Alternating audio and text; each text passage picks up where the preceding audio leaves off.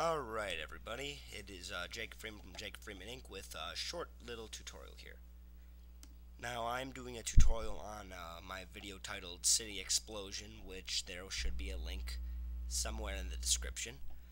Okay. So, just a few things that you would need for this tutorial. A video editing program that allows masking such as Motion 5, which is what I will be using, or you can use Final Cut Pro, Adobe Premiere, After Effects, anything that allows masking. Now, another thing you will need for this is, you don't necessarily need this particular pack, but Action Pack Essentials, which is what I use, which is lots of stock footage of explosions, muzzle flares, and such. So, there should be a link to their website down in my description as well. Okay, so in Motion, we are going to open up a new project, and you want to select 30 frames per second. I'm going to do it at HD 720, and 17 seconds sounds good to me. And it'll open up a new project. So first, we're going to drag in that city footage. Oops. So I'm going to go into my Action Pack Essentials, and in the little tutorial section, they've got the city scene here. I haven't actually looked at any of their tutorials, but they also might be worth looking into if you're new to Action Pack Essentials. So here we have the little city stock footage. It's a few seconds long. So that's that. Another thing we'll need is an explosion. So we'll go into the explosion section here, and we will take a look at a few of them here. Let's see, so that's one explosion. Alright, that one looks pretty good. Yeah, I think I will use this one. Okay. So, we'll drag this into the clip.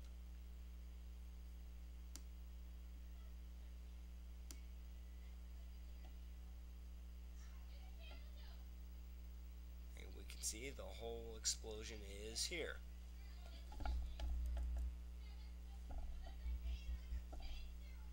So this all looks good. Now what we need to do is we need to kind of size it and position it where we want it to be.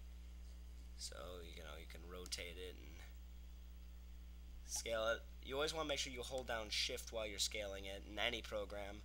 This will ensure that it scales evenly so you don't mess with its dimensions too much. And zoom in here a little bit. So I believe in the original video I had it blowing up out from behind this dumpster over here, where this man wearing a black suit is standing. So I will do that for this one as well. So we want to shrink it down a little bit. Shrink it a little more. Okay, and this looks pretty good. Now, this is not quite good enough. If we were to play this back right now, it wouldn't quite look right. It just kind of looked like an explosion just floating there. We kind of want to make it look like it's coming from behind the dumpster. So in order to do that, we need to make a little mask.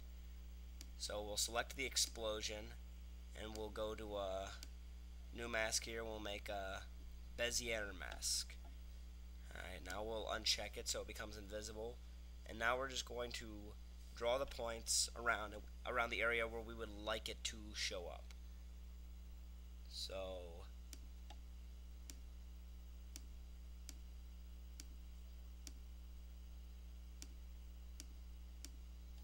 and we're okay with it showing up everywhere else around here.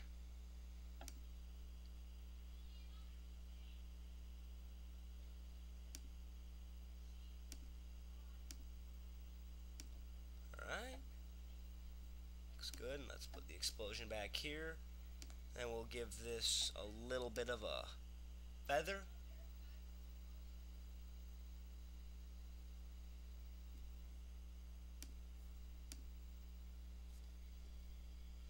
zoom out, it'll look as if the explosion is coming from behind the dumpster. Now, you can add more to this by adding, let's say, add some debris maybe. So you can go back into Action Pack, go into debris, and like a cement collapse, or maybe scattering debris. So you can always throw some of that in there. Not necessarily so big. Move it back a little bit. And then zoom out so we can scale it down.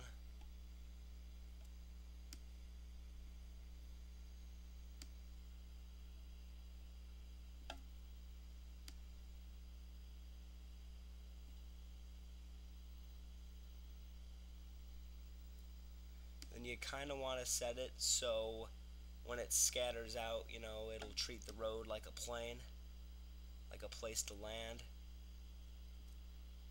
So you kind of want to, you know, angle it right with that.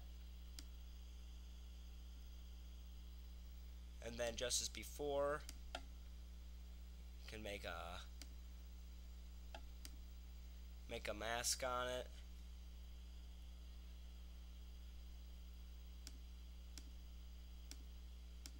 Mask it with the explosion.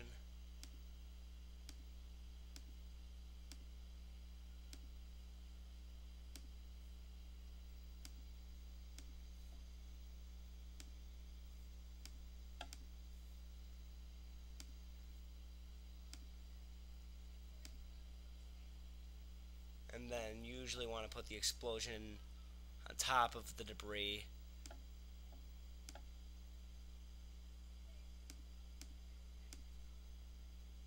So we're just gonna move this right up above it.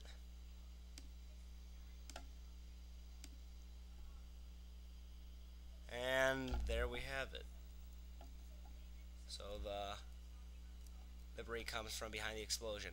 That would be it. Rate, comment, subscribe. That would be all.